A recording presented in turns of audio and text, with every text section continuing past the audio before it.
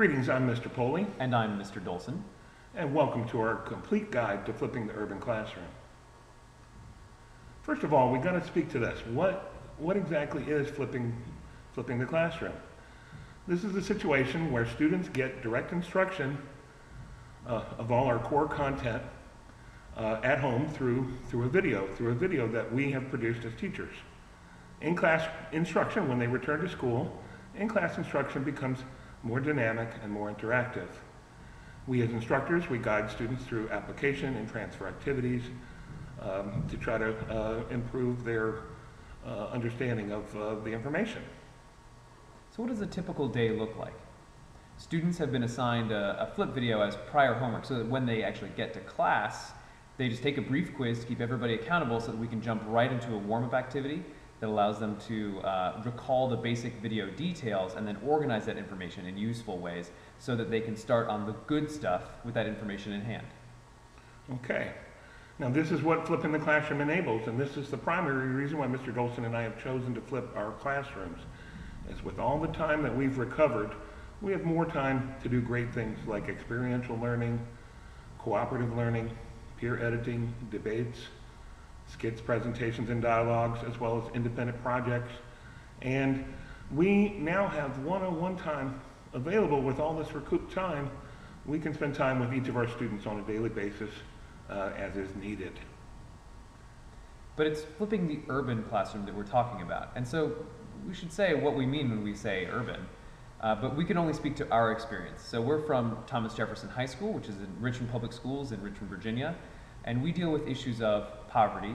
Our entire school district qualifies for the community eligibility provision, which allows all of our students to have free breakfast and lunch during the day.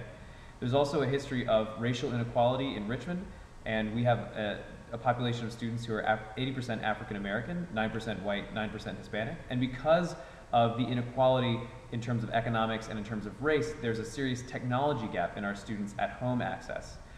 But also because we are underfunded as a district, we struggle with facilities maintenance challenges and also technology access challenges in the school building. Okay. Now, here's a slide giving us details from August of 2000 about the digital divide, and this is something that our students face. At home, the students of the whose families have less of an income less than $25,000, they only have access, students from age 6 to 17, their access is at approximately about 32%. And right there, and when these students get to school, the school helps us close that digital divide. Students of the same income, less than $25,000, reach the nearly and just above the 70% level. Now, this leads to some obvious questions, of course. Unique considerations for us to think about. Access. Tech access at home, both hardware and software. Our students have limitations based upon which are derived or come out of their family incomes for the most part. This leads us to the fact that if we try to start a bring your own device program at our school, that makes it more difficult.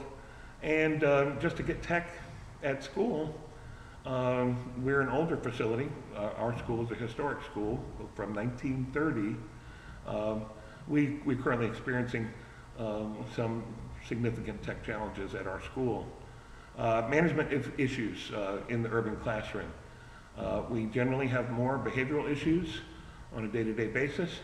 And in my classroom and other similar classrooms, there's an increased number of students from the exceptional education population. But there are also incredible opportunities that are presented by a flipped classroom for an urban setting. Like, our students will have more consistent access to technology, and we'll be able to have them learn technology skills in an instructional setting. And while they're doing that, we're not just giving them the skills without any sense of how, why and when to use them. We'll be teaching them the ethical frameworks for using these digital skills, and that goes right into digital citizenship, how you participate in online communities. And it's not just online, we're also looking at them growing in the school community, because they are expected to go home and learn information on their own, come into class ready to participate in that classroom community, that self-directed learning, we're really hoping will lead to responsibility in our students.